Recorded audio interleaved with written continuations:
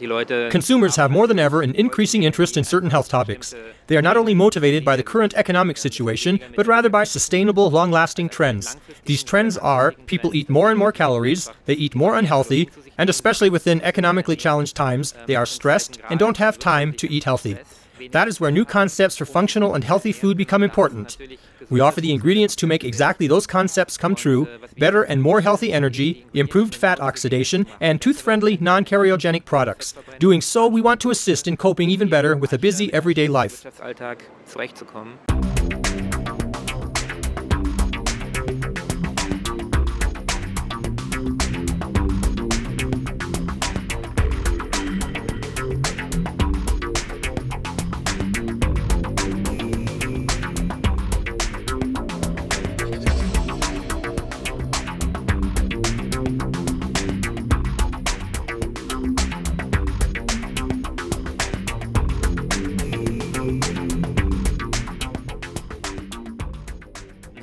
Crucial is the scientific testing. The test is called a pH telemetry test and gives the answer to the question, what is really happening on the tooth enamel and tooth surface? The idea behind the tooth-friendly sugar is that we are now able to transfer the concept that the consumer already knows from chewing gums and candies to a completely new segment, beverages. It is the first time that tooth-friendly beverages are available on the market. This is only made possible by a sugar that is fully digestible, but at the same time kind to the teeth. And that is exactly the secret behind the very special characteristics of the drink.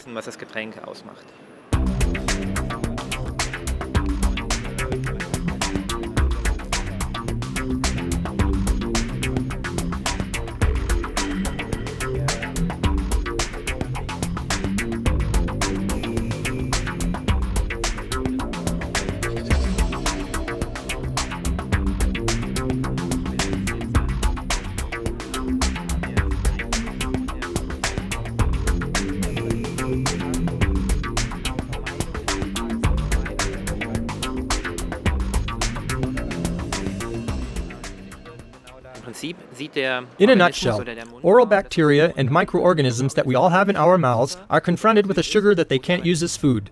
This means that they can't split it up and therefore can't convert the sugar into teeth-harming acid. There is no acid production. Well, to come to the second secret, you could say that beverages sweetened solely with high-intensity sweeteners and a necessary high pH value should be produced to avoid harmful substances. You could do so, but will face another challenge. High-intensity sweeteners have no taste, within products having a very high pH value, but are kind to the teeth. They taste flat and have no mouth sensation. You must add a mass-giving substance, a criteria for tooth-friendly beverages, meaning it must be fully digestible and kind to the teeth. These requirements are fulfilled for the first time ever by Palatinose. The manufacturing process of Palatinose is similar to the one of wine, beer, or sourdough leaven you need to make bread. It is called fermentation. So what is it all about? We take the pure sugar as raw material, and within the fermentation its molecules are rearranged to Palatinose with the help of natural enzymes. This happens all in a one-step process. Palatinose was discovered when a reduction of the sugar amount within the production process was realized. We wondered, how could that happen?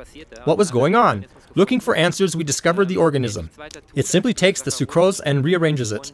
The newly generated substance, Palatinose, gives it a competitive advantage over others because it is the only microorganism being able to make use of Palatinose as an energy source.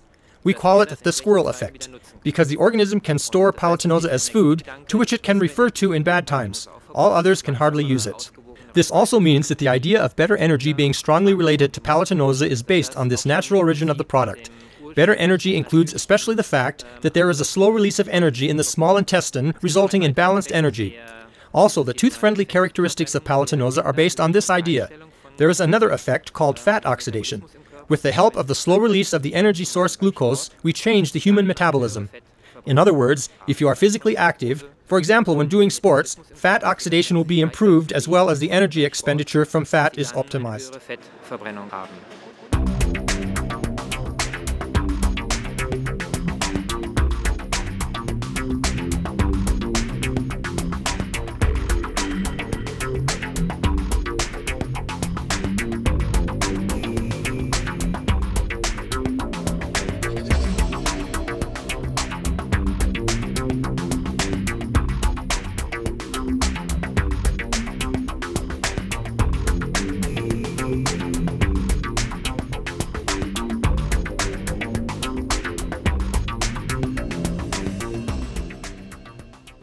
Palatinose owes its name to the Palatinate where it was found, or better discovered in a region of Germany a couple of years ago. This region of Germany was called Palatinum by the Romans. In other words, it comes from the Romans, as many other things too. Wie so vieles.